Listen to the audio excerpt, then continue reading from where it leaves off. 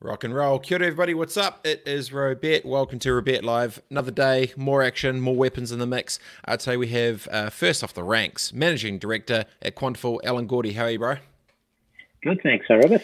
We're Very just well, thank you. we're saying you got look like you've got some nice isolation set up behind you. You've got some space. There's not crazy cats and dogs and 50 flatmates running around. You seem like you're in a pretty calm environment. Yeah, got a bit of sun this morning too. Yeah, I've got a little bit of space, and so keeping the not keeping the family away, but definitely like to retreat to your own space. I get it. For those who aren't aware of Quantiful, quick insight yeah, tell us a little bit about the business, so people don't know. So Quantiful's essentially a data science company that helps customers with their planning. What we do is we go into markets right around the world, such as China, Southeast Asia, New Zealand, Australia, etc. And we pull large-scale consumer data from those markets, from different channels, social search, blogs, forums, etc. And we analyze that for buying signals. And that's important for our customers because they want to understand not what's happened in the past, but what's coming up. And so these buying signals are good indicators of future trends in those markets. And we then take that data, millions and millions of data points, and we then, using machine learning, we apply that to our customers' sales and provide them with more accurate forecasts. So in a nutshell, Robert, that's what we do. It's you probably obviously know the correct power analytics, what they're doing from the content sort of side of things in that world, using the whole data piece, how it plays into retail. It's the insights of data for human behavior based on social interactions and stuff is quite a fascinating space. I'm sure there's lots of big brains that work there at the company. You're based obviously in Auckland. You're safe and sound at the moment. Let's get straight into some gnarly data-y shit. Retail is stuffed right now. What do you think is going to happen after this to retail? How do you think it? What are your predictions? Because I guess retail has never really gone to zero like this, apart from maybe just the supermarkets, right? What happens after this, in your opinion? Well, I guess one of the markets that we're quite interested at the moment is China, and we track major cities, the performance of what consumer behavior is in major cities like Shanghai, for example. And they're quite interesting because they're 2 to 3 weeks, maybe even a month ahead of us in terms of coming out of the COVID virus situation. And so we're watching consumer behavior in those markets quite closely. And so initially, 1 or 2 days after, up to a week after restrictions were lifted, which was around about 2 to 3 weeks ago, I think since the 1st of April, pretty much schools and businesses have been reopened. So people were initially cautious because there was a sort of a stranger danger fear, in that they even though they could go out, they were reluctant to do so because, and if you think about it, the government messaging, your friends and so on telling you, that there is an infection risk, that's not immediately just going to wash away and you're going to get back to normal immediately. But in the end, what we're seeing is that the need for variety, the need for novelty, the need for social contact again starts to very quickly override those concerns. And so you have to bear in mind that in those markets, or in that market anyway, you have to wear a mask when you go out in public. That's compulsory. There's temperature checks pretty much everywhere, before you enter public transport, before you enter the supermarkets, much like here, but probably even more so. And so you're reminded constantly. But what we're seeing is that after about the first week, the recovery is starting to gather real momentum. And so people are returning to retail. There are still some restrictions on things like restaurants and so on, where, again, there's no more shared tables, for example. You can't sit down with another strangers at the table. You have to go in your family group and so on. So I'm optimistic. I think that, whilst it'll be everybody's choice in the end at the speed with which they, get back to shopping, and of course it assumes that everything's open. But I'm optimistic that there will be a a slightly faster recovery than perhaps people think at the moment, because of those fundamental needs that people have for just for social contact and to get a bit of variety and novelty back into their lives. So I think you can talk about different retail outlets and so on, and clearly what we are seeing in terms of different sectors, the economy and economic pressure is overriding now health concerns, and that is driving a lot of people's behaviour. So, for example, high-end premium products and retail servicing those sectors, restaurants in the high end, for example, slower to recover. Two reasons. One, people concerned about obviously their finances and looking to cut back. A lot more people putting money into saving. The property market, interestingly, is starting to get real interest in some of these major cities as people look to invest to protect their savings and interests, expecting tougher economic times. So high-end retail still slow and struggling. Mid to low-tier retail coming back pretty quick for the reasons I mentioned earlier. Yeah, as soon as that discretionary spending of dropping 5G on that Louis bag doesn't sound so appealing after you've been locked in a house for a little bit, you probably maybe want escapism to get elsewhere. So just rewinding it, because you touched on a couple points there which I want to get to. The first was the joy of data that is globally accessible enables you to be able to see what's happening everywhere, right? And the kind of the interesting bit around how data is spread and being used in different cases for, say, like New Zealand is, you can literally see what happened exactly there, how their behaviors changed when it started to get not locked down, right? Now, when we were talking to Jason Paris, CEO of Vodafone, they were having a daily call with all the CEOs from all the Vodafones around the world. And there's this weird thing, and he was saying it was amazing because in this closed, obviously trusted circle, hey, when this thing happened, ... when this thing happened, ... and you could almost see from afar, hey, when this happens, we need to do this, that. So the data of what you're seeing now, weirdly enough, it's going to give you really great insight to exactly some countries are going to, you'll get like almost a blueprint on what should or shouldn't be done based on the actual outcomes that people are seeing in real time around the world, right? Like you're probably gonna, you're at what, you're at probably a 3-week head start at the moment, and as more countries come online, is your headspace thinking, let's watch who does what, how, and see those bits, and then try and use that back around? How does your headspace sort of roll that out? Well, we use, obviously we've been doing this before COVID, and so we use the buying signals that we see and look for patterns of behavior which influence sales demand. And then because we project that pattern of behavior forward, we can then also give a pretty strong indication of how sales down to SKU level will respond to that change in buying signal.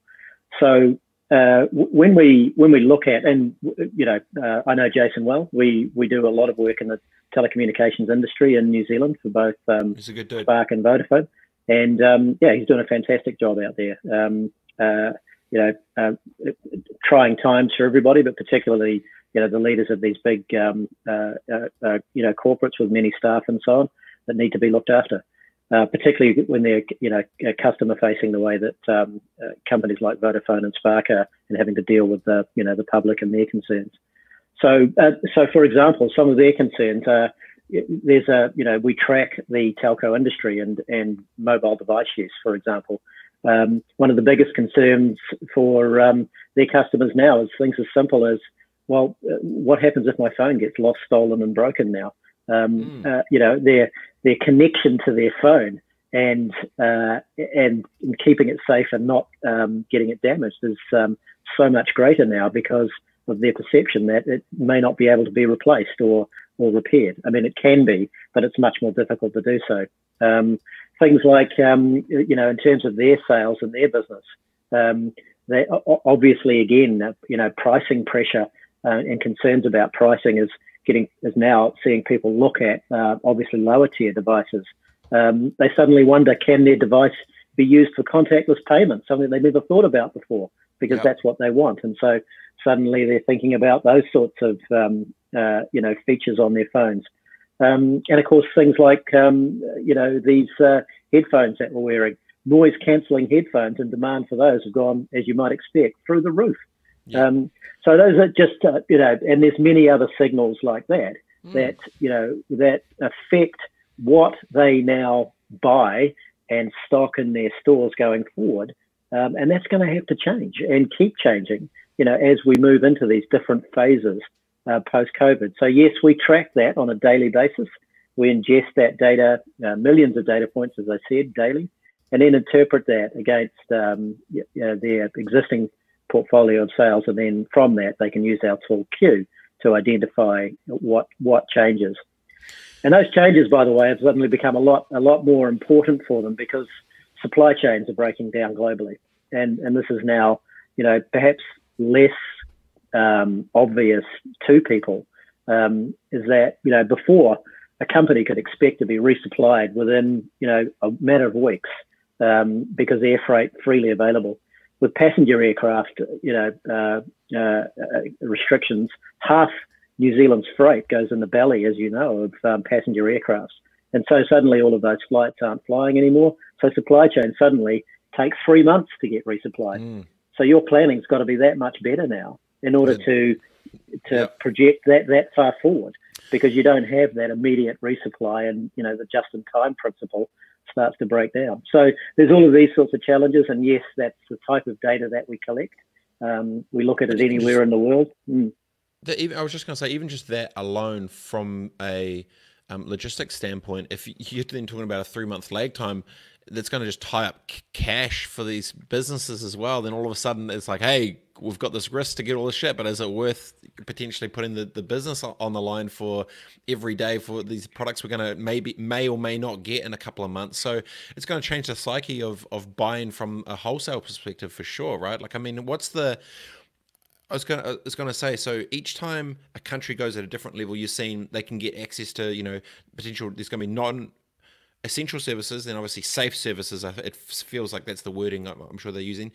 Safe services. Have you already predicted down what different types of products or industries are going to have different demands at those different sections of 3, 2, and then on the way down? Like, where's your headspace at thinking of what you've seen around the world with the data insights from the retail demand of what consumers will be doing for New Zealand? Well, I mentioned that some of the markets that we track are starting to come out, but that's relatively few at that stage. It's most of the Western markets are still either in lockdown or talking about coming out of lockdown, as opposed to being out of it. So there's relatively few. Southeast Asia and China, as I mentioned, are relatively rare in that they're now starting to come out of the. So I've only got at this stage, whilst we're tracking demand and behaviour in those other markets, I can't tell you what's going to happen in the West. Seeing some of those behaviours and those markets opening up again. That's why we're using it as Southeast Asia and Asia for that purpose. And I mentioned a couple of they're leading indicators in many instances, and I mentioned a couple of the trends earlier in terms of the first week or two after the restrictions were lifted. To give you an idea, some of the restrictions, and I mentioned mask wearing, for example, that does affect some industries, particularly restaurants and the fitness industry. No one really wants to exercise, and in these markets, you have to wear your mask while you're exercising, for example. So that still puts a damper on the fitness industry. For restaurants, I've mentioned the high-end or premium outlets. For socializing in general, a lot of people don't like the lack of sort of social intimacy that comes with having to wear a mask when you do go out and dine. You're obviously not wearing it while you're eating, but it takes away something from the enjoyment of that experience. Yeah, well, getting on you can't scull jugs with a flipping mask on, can you? I was thinking about straws coming out the side and shit. But on the other hand, some industries are absolutely booming, as you would be well aware from talking to, the gaming industry. We track mobile gaming in Indonesia, for a client, and that's absolutely booming for obvious reasons. And so, different sectors, different responses to or challenges from the COVID lockdown. Some of them are doing very well as a result of it. And others, as you say, as we come out of the lockdown, are starting to re-gear and pivot their business to accommodate some of these changes in consumer behaviour that I mentioned. Shit, data is powerful when you keep drilling down into all those different things, because there's so much you can learn across each different piece. I've been thinking about the human behaviour that's changed, and potentially will change through this. And one of the ones I've been wondering, and I'll be really interested in your take on it, is people that have been at home, they haven't shopped and bought up a whole bunch of, fast fashion bullshit, and maybe a whole bunch less, fast food, and just eating out every single day and blah, blah, blah. When you look at consumerism of how the general population has kind of rolled for the last little while, and I think there's going to be this funky wave of new minimalism come across. Like, maybe I don't need that thing. Maybe I don't need that. Do I need that thing? The same way that, the high-end fashion might be wondering, do they drop the 5G or not? Do you think there will be a rise in mainstream minimalism? Because they're now if you've been on lockdown for, I think they were saying, is it the 21 days, and then that's when your body gets into that new routine of the new way. Do you feel that may happen for the mainstream? Well, I think, as I mentioned earlier, the economic impact, and I think, Robert, are you more referring to people's mindset as opposed to their perception about the affordability of goods? Not the affordability, just like, because I've talked to a couple of people who've literally said, I don't think, like, when I go out, I'm gonna probably buy as much like shit, just like more probably fast fashion, right? The more just, this whole bunch of hoodies and t-shirts and shoes and blah, just like buying stuff for stuff's sake. Actually, like, I maybe need less, of certain things, and being a bit more selective around the type of things that they choose to purchase. More from that side. Well, I think there will be a minimalism, conservatism, perhaps informed by uncertainty about the future, and maybe, as you say, a recognition of that they don't need as much. It's more. They've had this more simple lifestyle, and maybe that's as much as they need. But what I would point out is that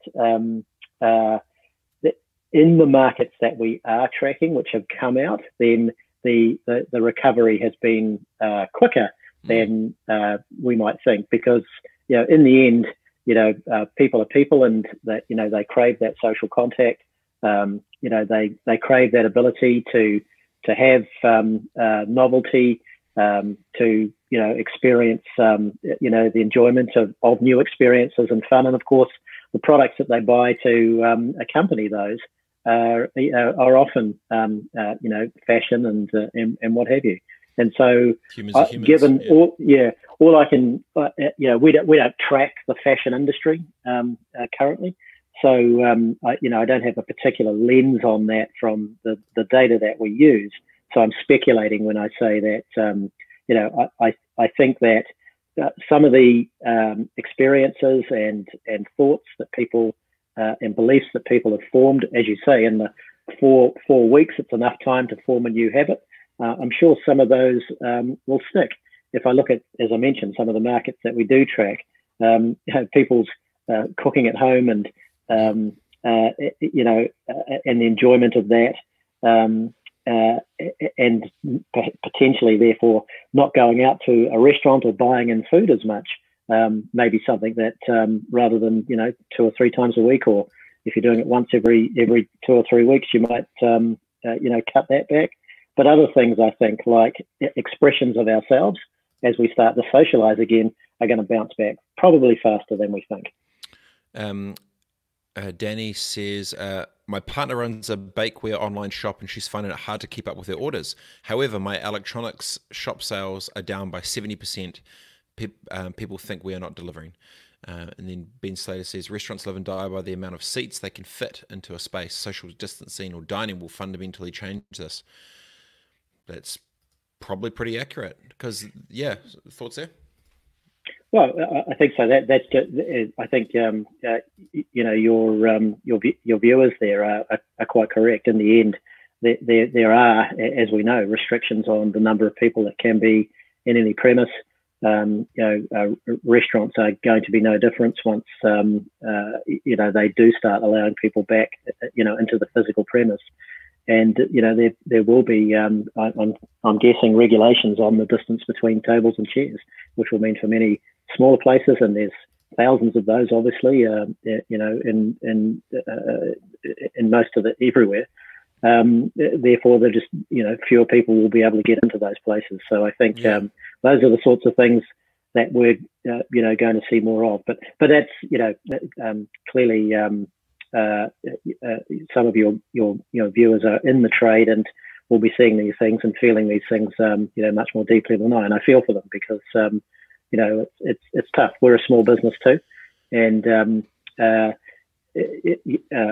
again, some of the markets that we track, up to 30% of the businesses haven't reopened.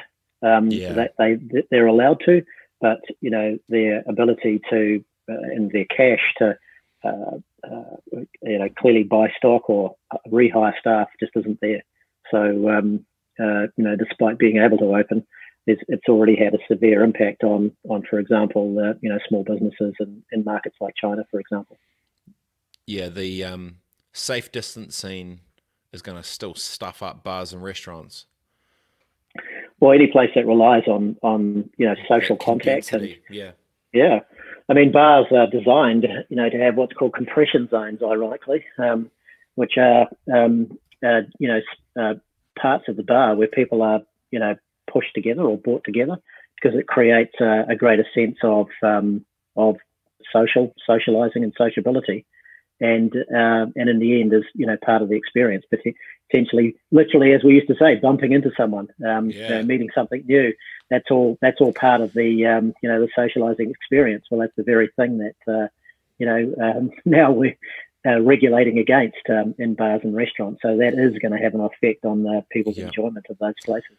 Maureen Crampton says, "Thanks, Alan. Can you give us examples of how your business is positioning for the new needs that are emerging?"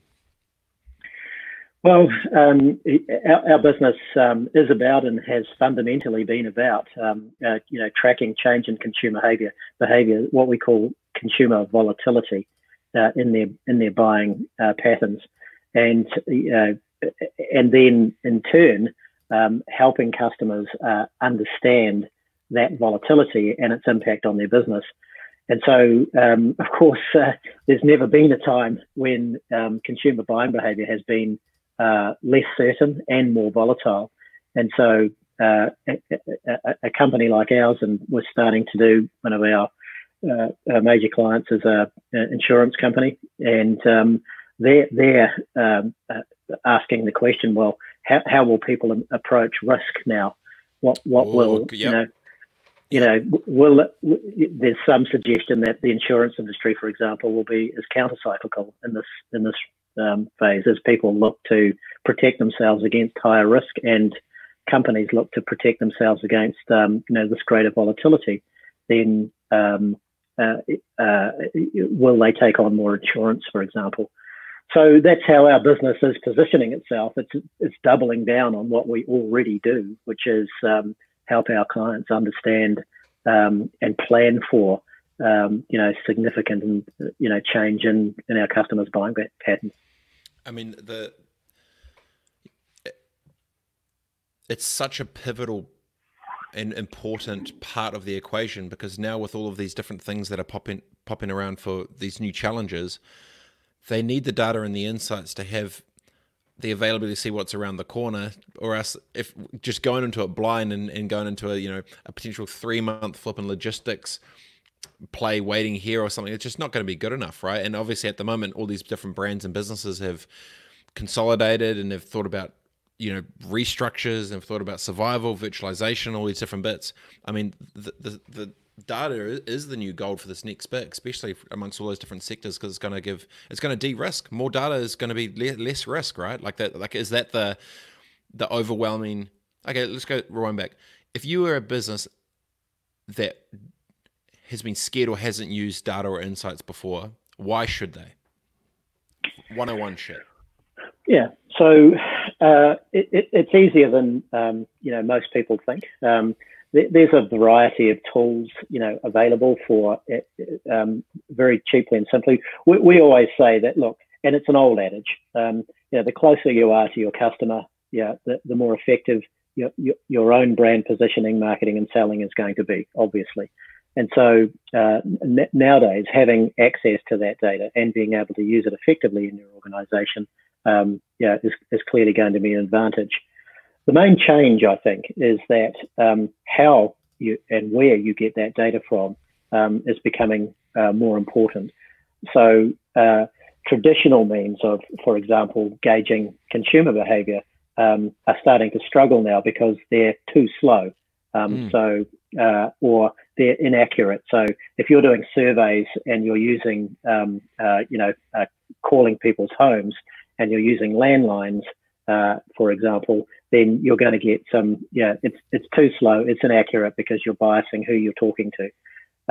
That's why the type of data that we're using, which is things like data mined from social, from search, from blogs, from forums, from bloggers and so on. It's real time. So we ingest daily, and that's what we would recommend customers do wherever they get that data from, the currency of it. And as you can imagine, we're sitting here, 3 weeks into, our whole world being turned on its head. And so the speed with which you can actually mine that data, and even if it's just as simple as doing some social listening, as you say, 101, start doing that. There's tools and products available that enable you to do that. Obviously, we have a far bigger pipe that we're using, and we reach into pretty much any market in the world in order to access that data and then use it, as I say, through our product queue to understand and forecast future demand. But so that's at a more sophisticated end of the of the spectrum. But start somewhere and start to use current real-time data in order to understand at least what your customers are saying about what has happened or what is happening to them. And then if you're looking for further advances on that, then start to project that forward and use tools like ours, for example, which allow you to understand the impact on your business. And the currency and the real timeness of that is what's critical, as you can probably imagine from how fast moving it is, at the moment for everybody. Yeah, I mean, by the second to the day is mission critical for all of them, because every day things have been changing. Today, obviously, the announcement, I think is it at 1 o'clock today, I think, to figure out what's going to be happening next for New Zealand. What gets you most fearful coming out of this thing? What are you most scared about? You obviously you fear for New Zealand, in particular. And on one hand, blessed because of the things that everybody says. We're able to maintain a relatively, as it seems, COVID-free status, and so you can't do anything but support the current approach that we're taking. However, the economic consequences of this are very high risk for us. So if there was one thing that concerned me, it will be the flow-on impact into our economy. We're we can't exist off our own internal consumption. There's simply not enough of us. And so as a trading nation and as a traveling nation that uses, our unique Kiwi spirit to connect up to our customers, form relationships across any country, everywhere in the world, our ability to do that has been is amplified by being able to get out there. And if we can't get out there anymore to build our businesses, then that's going to be challenging for our economy. So that's obviously a significant concern. Obviously, there's tools like the ones that we're on now, and that bridge that gap. But some things, particularly new business, has to be done face to face. So that would be my main concern. Is how we're going to stimulate that new business. We would argue that then having information and insight into those businesses, so you can form a richer relationship with those customers, even if you're not there, is going to help. But the rate and the speed of our economic recovery, and particularly some sectors, well known, tourism, hospitality, like we've been talking about extensively, are the ones that I'm most concerned about. Yeah, the interesting point there. How do you like restart an engine without trade and tourism? Yeah, well, tourism's an entirely almost separate topic, given the uniqueness of that industry and how fully and fundamentally it's been shut down, and how long it's likely to be impacted. Not by us potentially in our regulations, but certainly overseas countries. And of course, we're going to have our quarantine, which will prevent more casual tourism. But I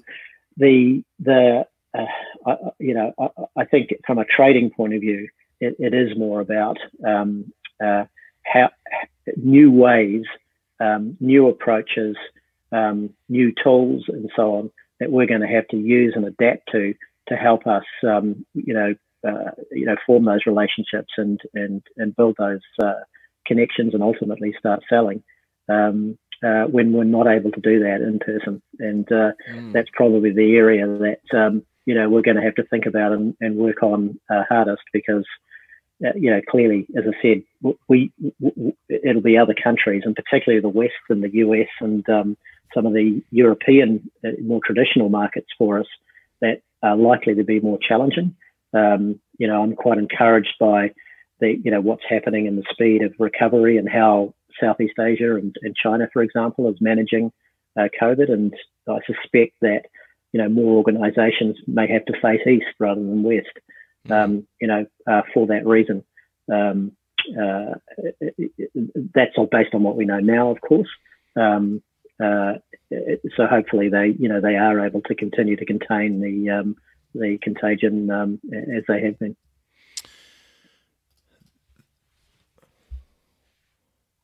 Man, it's going to be gnarly. The amount of data points that are coming in on a daily basis. Is your team just kind of like, what's your internal Slack channel like? Everyone's like, "Yo, you seen what's happening in flipping China here?" Or what's the most interesting things that are popping up that you're just like, "Geez."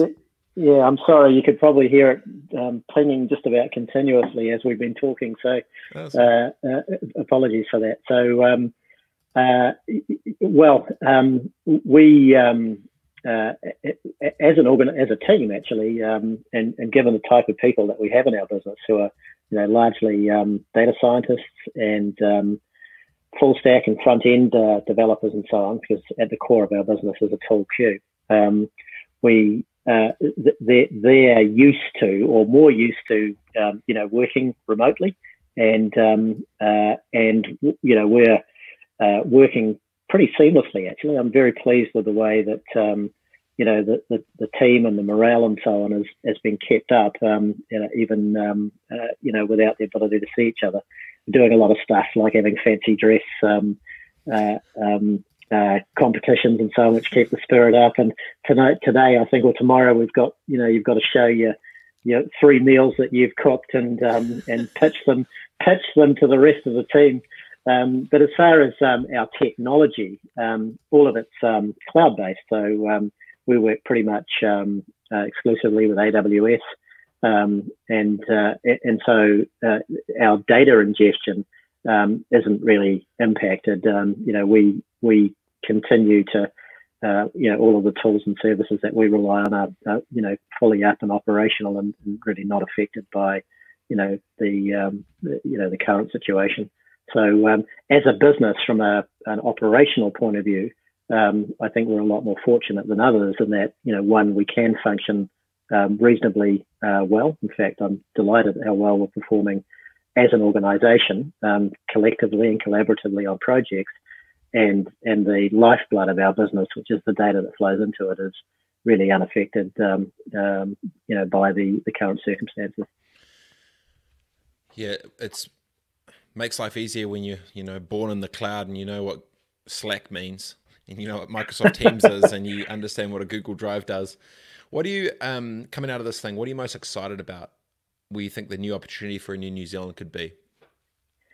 Well, of course, I'm going to say in technology. We're a great nation, and our ability to move and pivot and make change when we see opportunities, I think is much more ingrained. It's in our DNA. So I'm excited for that. I guess if I can call it the challenge that'll set on us. I think some of our industries and sectors, and we work for a couple of the major food businesses and so on. I think our agri businesses, I just saw in the paper this morning about the huge orders that Zespri's shipping offshore. That's a classic example. I know in the red meat and the beef and lamb industry, they're struggling to keep up with demand. So our reputation. And this is coming through very strongly in all of our markets, and it's I think something that when we stop and think about, well, we're going through this hardship in terms of COVID, but the rest of the world is watching us, and they're going, hey, those guys have got it under control. They're clean, and rightly or wrongly, when people think about food, they also associate now how clean that country is in terms of its COVID status. Of course, there's no scientific rationale for that. However, people think that, and part of the reason is because in many markets, again, when we look at Asia, we compete against the US and Australia. Well, the US right now, because of the news flow into Asia about its food products, is suffering badly because they hear about disruption to the supply chain. They hear about the uncontrolled, in some cases, spread of the virus and or mismanagement of it as a containment process. That is impacting then people's perception of the products from there. So coming back to your question, then what I'm excited for, I think our food industry and our export food industry, and particularly in our premium dairy, meat, horticultural businesses stand to gain hugely from our reputation, which was always for clean and green. But at a time now when there are fewer places with that quality and with that reputation, I think we're going to be more competitive and stronger than ever before. And then on the other side, I think we have got a burgeoning technology industry. And again, I'd like to think that because we can operate those sorts of industries successfully, without necessarily, hand selling or being in the market less. So the challenges that we face going forward, I think, are slightly less so for the technology industry. And I'm not minimizing some of the difficulties which we've discussed earlier around, selling effectively. But nevertheless, I think we have world-class technology here, and a lot of talent coming out that, may have left is now going to be around in New Zealand for a while. And so I think, the ability to accelerate, our technology industry is also something I'm pretty excited about. they were saying, yeah, on that, I think from last year, within 18 months, tech will be the biggest export in New Zealand. I think it was over tourism, I think was number one. But I'm imagining in this next 18 months, maybe that might be down to 6 months, maybe if everyone does their job right, and tech can go weightless and go out. And that idea of the brand piece, I think you're right, because it's already seen as clean and green, and then premium and safe and all the rest of it. It's going to be an absolute no-brainer for those exports, which you would hope would kick off and gets a few more planes flying around the world, and gets some more of our product out to the world to actually do it. Because if we can't do it on trade and tourism, we've got to do it on something. So tech might be the savior, my friend. Oh, I don't, I'm not sure about its status compared to, some of our other heavy hitting industries, but I think it can certainly contribute. And I guess my point being, it was growing strongly anyway. And if this is a catalyst, for further investment, and that's really important. Potentially, we could, with a strong, basis for growth, more interest in the sector, more investment in the sector, then I'm hoping it can be, accelerated and expanded more quickly to fill, as you say, that void left behind by some other industries, which, unfortunately, will be impacted more than us. Definitely. Dude, I really appreciate your time, man. Just good getting some insights from the data sector, and just being able to see what's coming up next and how it's going to roll. A pretty good spot to be able to, give New Zealand some good insights for how New Zealanders businesses can sort of bounce back from this thing faster. So really appreciate your time, man. It's awesome. It's a pleasure, Robert, and best of luck to you and your viewers. Appreciate it. Thanks, bro. Talk to you soon. Okay, bye now. Bye. What a good dude. Smart with the data science play. Retail. Yeah, if you're a business that's running right now that isn't doing social listening, definitely look at some tools. Obviously, they've got theirs, which go all the way up to their product queue. Reset a nation without tourism and trade. Where does that start? What does that look like? Where does that go? Change in user behavior coming out of it. Will it go from, consumerism to minimalism? Will it go to escapism? New safe distancing rules. What does that look like for the hospitality sector? How do bars reinvent themselves? There's going to be a lot. So today's a big day for New Zealand. As long as there's clear guidelines, clear communication, what can and can't be done. Just remember, whatever comes out, I think this is the key, I think. Whatever the rules are, it's all new and everyone's on the same page. So think wider, go wider. Think about different ways to tweak and pivot. Like, could the bars all go into pop-up shared workspaces? And then you get some bit of food, bit of bev. If you're so safe distancing and you can't fit all the same space at offices, maybe you can work from home, or do local businesses partner with local bars, help chip in for a little bit of the rent, and then staffing can then go there as well, and then they get discounted food. I mean, there's just think differently. Think differently. One way to think about it. All right, team. Good yarns. Data. Flipping data is a winner. See you soon, team. Peace.